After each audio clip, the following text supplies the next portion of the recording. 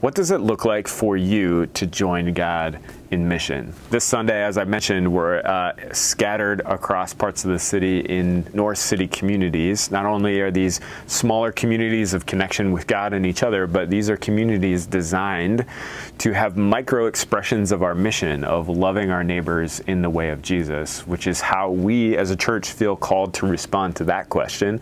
What does it mean for us to join in God's mission? And I figured to set you up for conversation today, I'd set you up with that question. What does it mean for you to join in God's mission, so that you, either in a North City community or on your own, can ask yourself this question: in this next season, what does it look like for you to engage in God's mission? Now, if you're part of North City communities can either be if you will, a missionary community. That means a community that's on mission together for a particular reason. We have those communities already. Today, we have communities that are meeting in parks to try to connect with young families. We have a North City community that's doing a fun thing to create rest and connection with neighbors. They're already kind of down the road a little bit on articulating what they feel called into in this time. But there's also communities, and maybe your North City community is more like this. There's a community of missionaries. That would be people who see themselves as Christians, not only as people who are saved by God's grace, not only people who are saved from something, but saved for something. And that something is to participate in God's mission of loving and reconciling this world to himself. And what it might mean for your North City community is to be a community of people who are trying to love their neighbors in the way of Jesus in whatever space God has called them to. And your North City community can maybe be a community to encourage each other in that call and mission. So I want to have a conversation today and look at a little text with you. And we're going to kind of do a dwelling in the word style. And what that means is we look at scripture and ask a couple questions. Those questions are: what stands out to you? What questions do you have?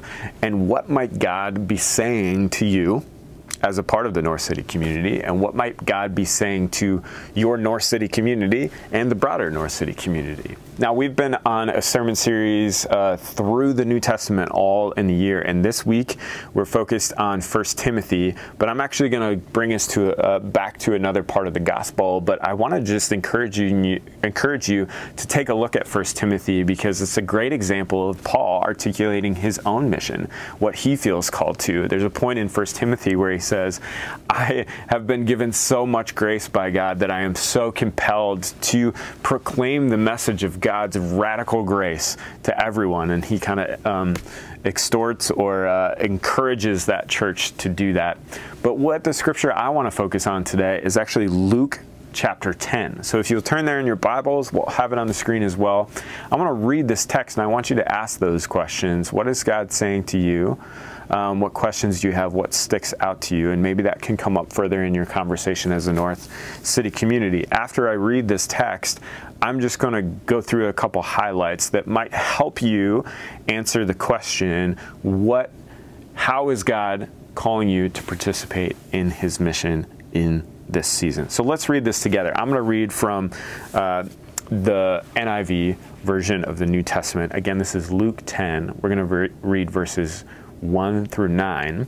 A little backdrop: what Jesus is about to do is he's gathered a following of people, and he's about to send them out in mission. He's about to send them out 2 by 2 to different villages that he's either already been to or is about to go to. So let's read how he sends them out for mission in this time. It says, after this, the Lord appointed 72 others and sent them out 2 by 2 ahead of him to every town and place where he was about to go. He told them, the harvest is plentiful, but the workers are few. Ask the Lord of the harvest, therefore, to send out workers into the harvest field. Go, he says. Go, I am sending you out like lambs among wolves. Do not take a purse or bag or sandals, and do not greet anyone on the road. When you enter a house, first say, peace to this house. If someone who promotes peace is there, your peace will rest on them. If not, it will return to you. Stay there, eating and drinking whatever they give you, for the worker deserves his wage. and do not move from house to house. When you enter a town and are welcomed, eat what is offered to you.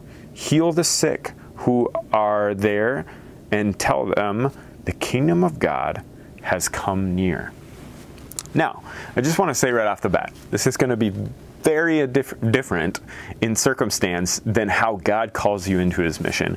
I'm not here to say this morning that I think Jesus is sending you as an itinerant preacher or worker in different towns to drop by random people's houses and just say, peace to this house.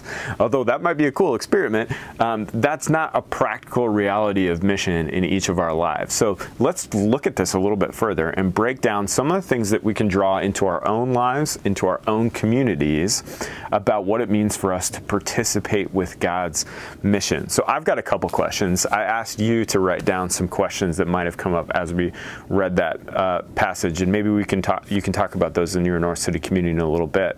The first one that comes up is like, who is sending us? And it's a simple answer: Jesus.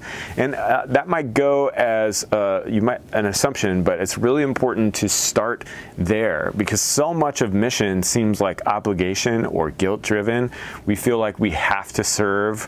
There's this religious obligation we feel like we have. We have to assess what our motivation for mission is before we engage in it. And it's really important to say Jesus is sending us, because a lot of times what can happen as mission is we can get gung-ho, go do a thing, and forget that God himself invites us into a partnership with him.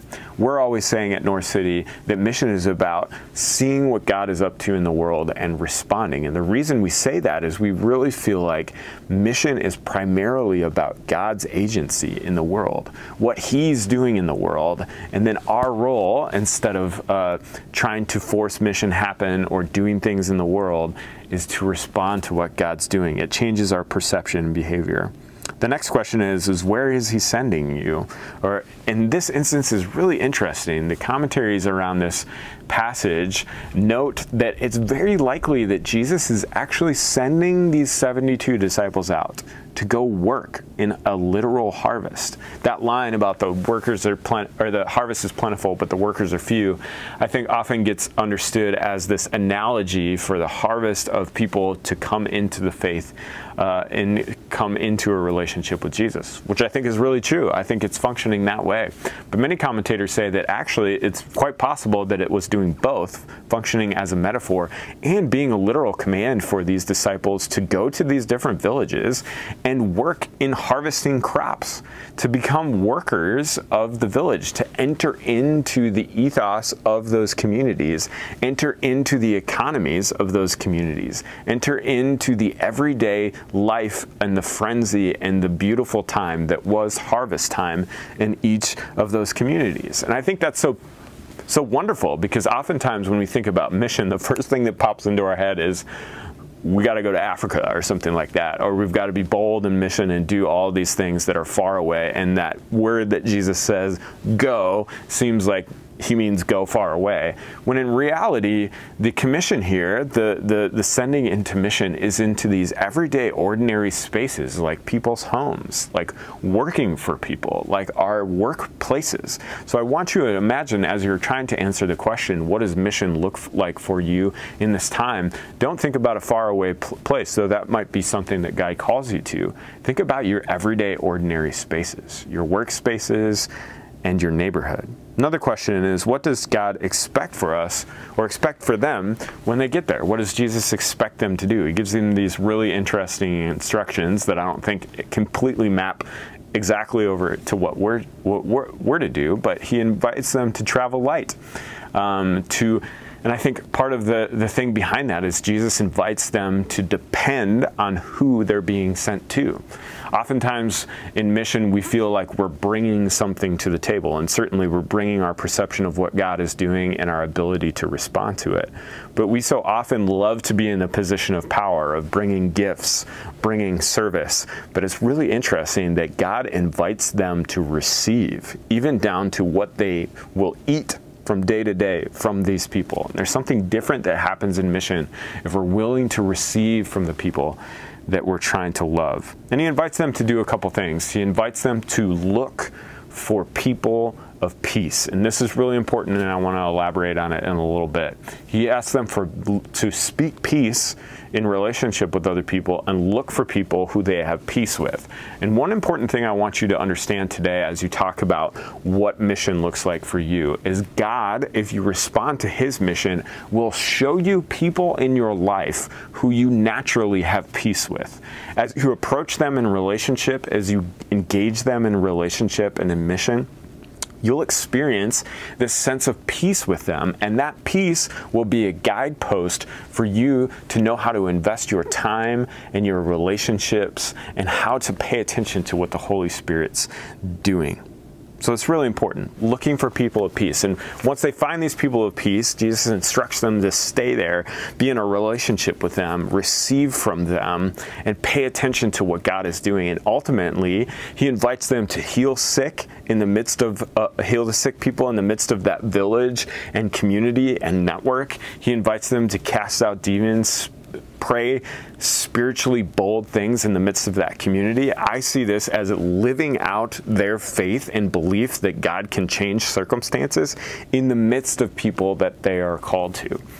And to kind of sum all that up, he says, proclaim the kingdom of God. And this is a huge theme for how Jesus conceptualizes what the good news is. What he thinks the good news is, even before he dies on the cross, is the kingdom of God, this reality of God's dream for our world coming true.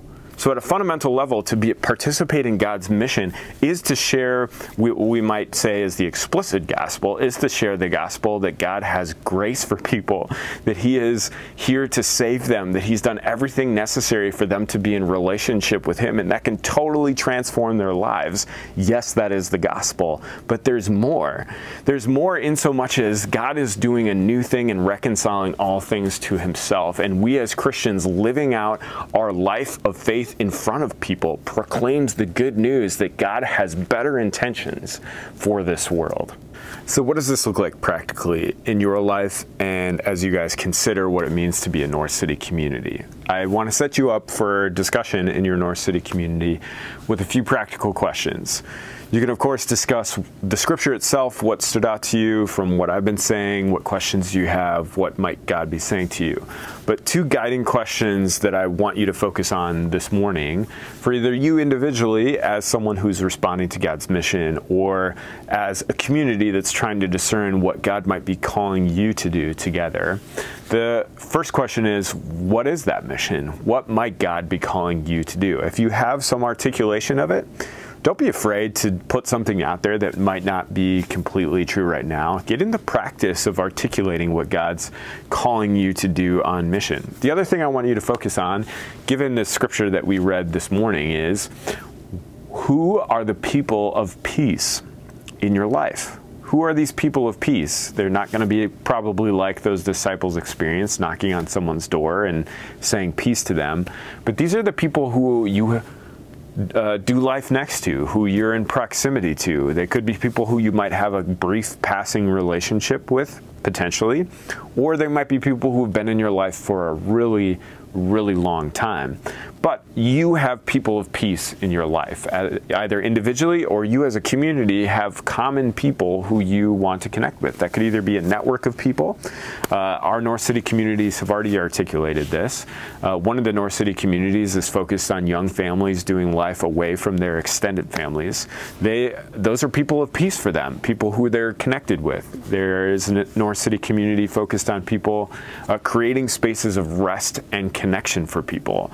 They're connected with people of peace would be people who are craving spaces of rest and connection. It could be all over the map. These could be neighbors, literal ones geographically, or people you're doing life next to, or people you share a network with. These could be people you're working with.